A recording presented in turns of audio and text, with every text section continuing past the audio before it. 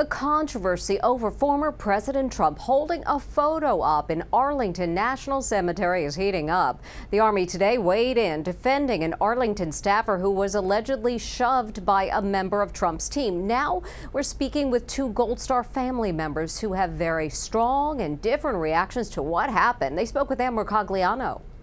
They are two Gold Star family members with very different reactions to the uproar over Donald Trump's photo op taken on sacred grounds at Arlington National Cemetery. Karen Meredith's son, First Lieutenant Ken Ballard, is buried in Section 60. He lost his life in 2004 in Iraq. He is a presidential candidate. He is not the president. He doesn't belong in Arlington for that. Do you want him to apologize? No, I want him banned from Arlington.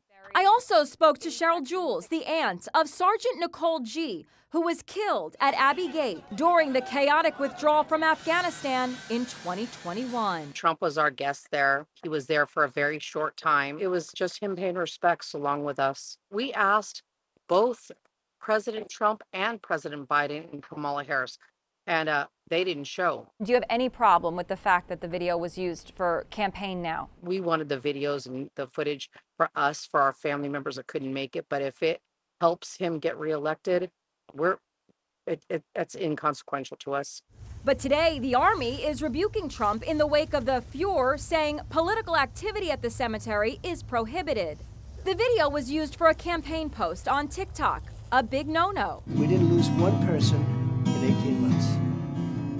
And then they took over that disaster, the leaving of Afghanistan. The Army is also coming to the defense of a woman cemetery employee who they say was abruptly pushed aside while blocking Trump's team from filming. But Trump's campaign spokesman claims the worker was suffering from a mental health episode and denies there was any pushing. The campaign also claimed that they had footage of what transpired and they threatened to release it. I will point out they have not released any footage to date. The Army says the employee acted with decorum. It is unfortunate that her professionalism has been unfairly attacked.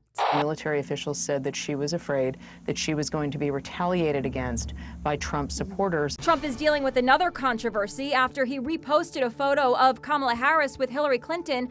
The post includes a lewd caption that we are not showing in full. Well, Trump, for his part, also went on a reposting spree today, including one that kind of makes my stomach feel sick. The race for the White House is getting so heated that Kamala Harris's stepdaughter, Ella Emhoff, is shutting down her knitting club over fears for her physical safety. The gatherings were held in the East Village, New York City. Unfortunately, with everything going on right now, I'm not able to conduct them.